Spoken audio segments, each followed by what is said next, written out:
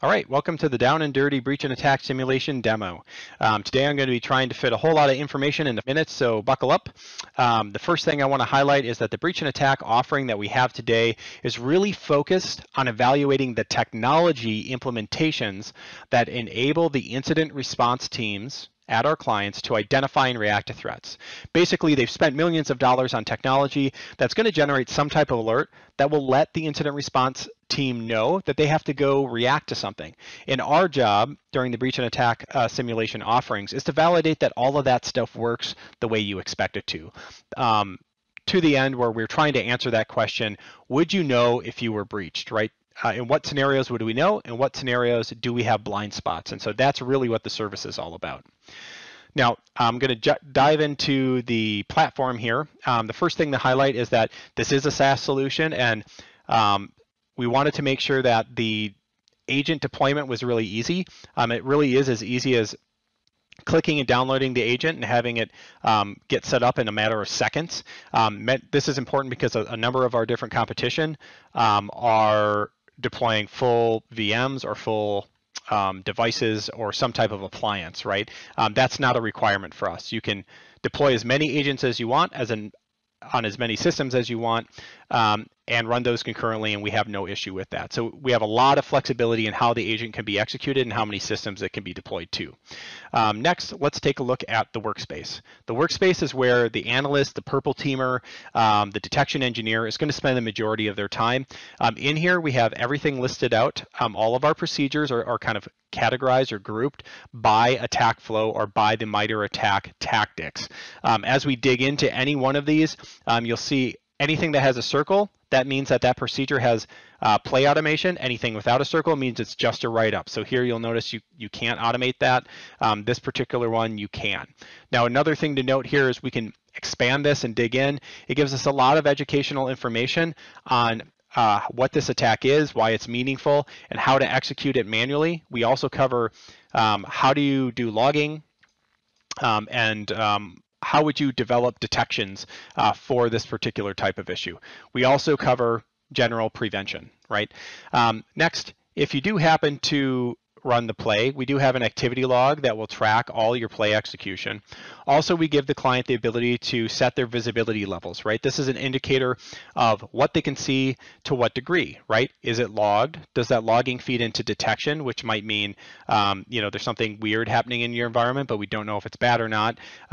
Is that detection flowing into an alert that should have someone react to it? And is that alert triggering some type of response ticket to the incident response team that would force them or trigger them to triage that? And then lastly, of course, prevention. Now, one thing I want to note about this is all the other BAS tools in the market, they populate this automatically when you run the play. Ours does not do that. We really focus heavily on the value of our educational content and of our engagement during that evaluation phase, right? And also empowering them to understand their techniques and really refine their detections manually, right?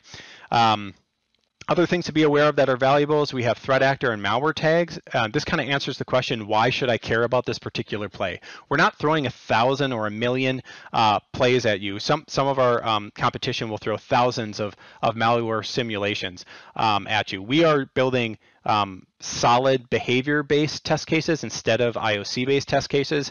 And if they want to understand their value, they could quickly come and see something like this, which says, hey, 63 threat actors are using this, you should care.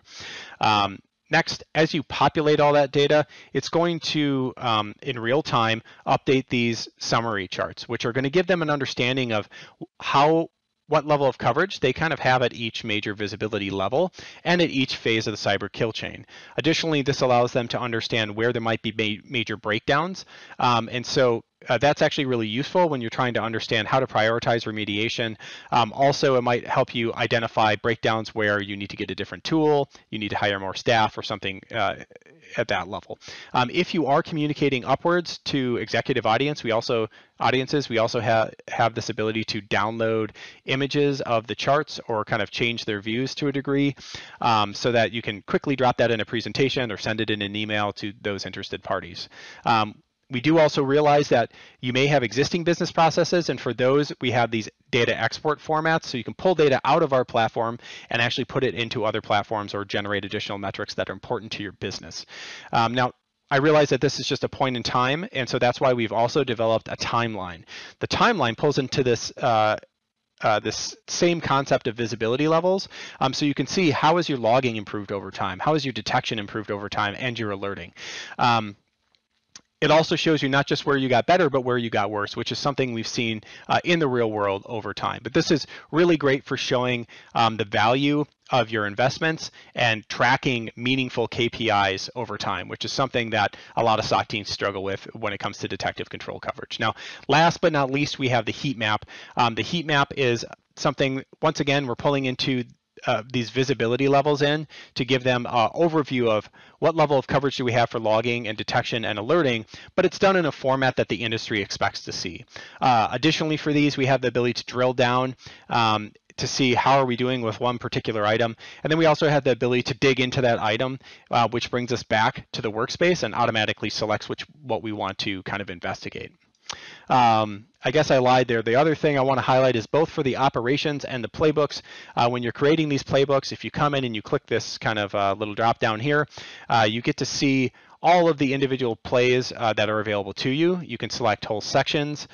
You can also select individual items, but the most meaningful thing is that we can switch this to the tags view, and this allows us and our clients to very, very quickly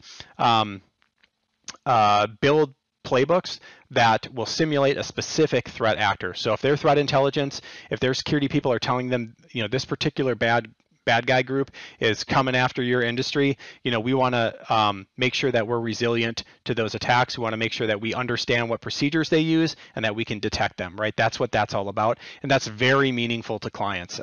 And we are a little different in that instead of creating 1,000 mini playbooks for each threat actor, we just use the tags so that you can create playbooks for the things that actually matter to you instead of having a bunch of superfluous options. Now, the last thing we have here are operations. It has a very similar functionality to the playbooks, but one notable thing that you're going to want to communicate to clients is that we can also schedule the execution of automated plays and playbooks, right? This is something that a lot of the other competition has, and it's something that we're going to need to highlight if we're going to stay competitive. So that's a little bit over, but hopefully it's a good starting point for you.